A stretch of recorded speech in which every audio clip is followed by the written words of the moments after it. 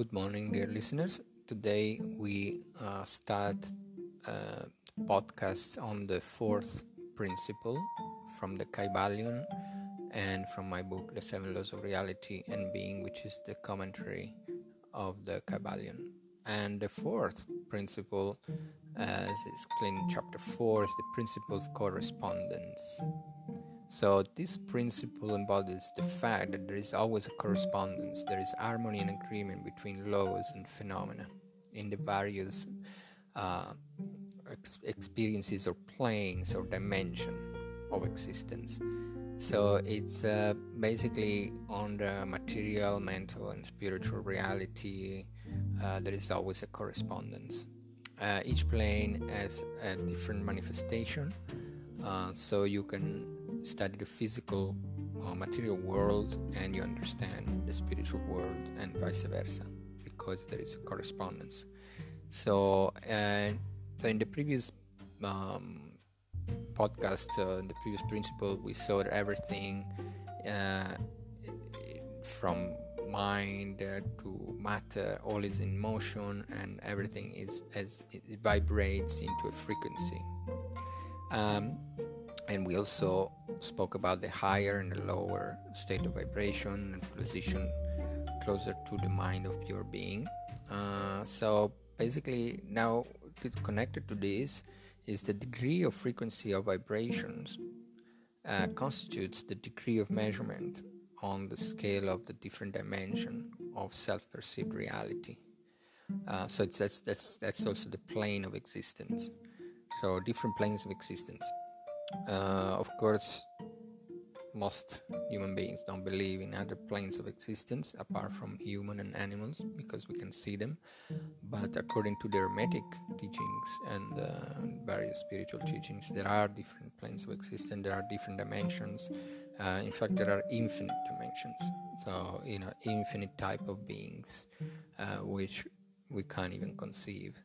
And this is related to the higher degree or the lower degree of the rate of vibration frequency of the mind of the beings that share a similar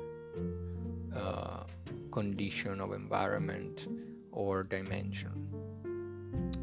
So their planes of existence are basically the self-manifestation of reality, and the beings in it, they are also the self-perception of reality that now differentiates into sentient beings because of not knowing reality. And so now there are different teachings and explain different types of dimensions, and the Hermetic teaching speak about three great planes of existence: the physical, the mental, and the spiritual. And each one is divided by 7. So there are, different. There are 7 planes of physical existence. So 3 are physical matter and 3 are energy, which ranges from the physical energy, heat, light, magnetism, electricity, gravity, attraction, to the more spiritual sort of a more occult energy, which is like the energy that is developed by certain beings that we call divine powers or miraculous powers, and these are kind of they're grouped into the physical planes, because the next one is the mental planes. Mental planes comprises of plants, animals, human beings, and other forms of beings in ascending order, according to the law of cause and effect and the law of vibration and the degree of mental development expressed by each of these types of beings. So basically, the first principle says that all is mind, everything is mind anyway.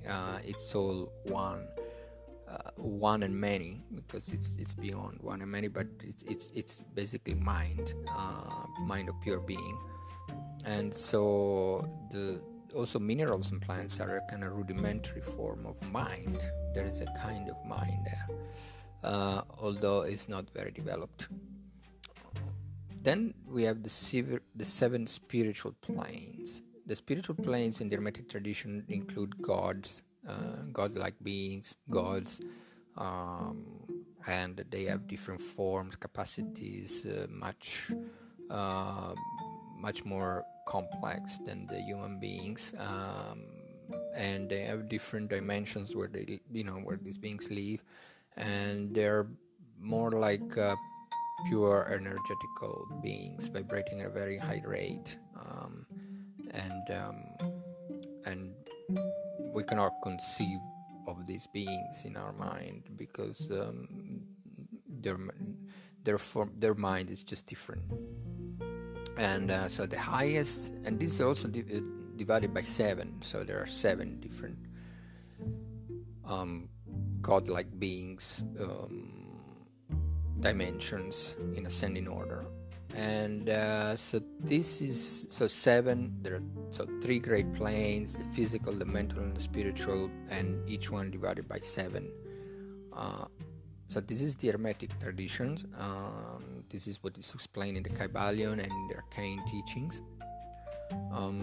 And you can find all of this information and much more information in my book, The 7 Laws of Reality and Being. And in the next podcast about the Principle of Correspondence, we will speak about the 3 worlds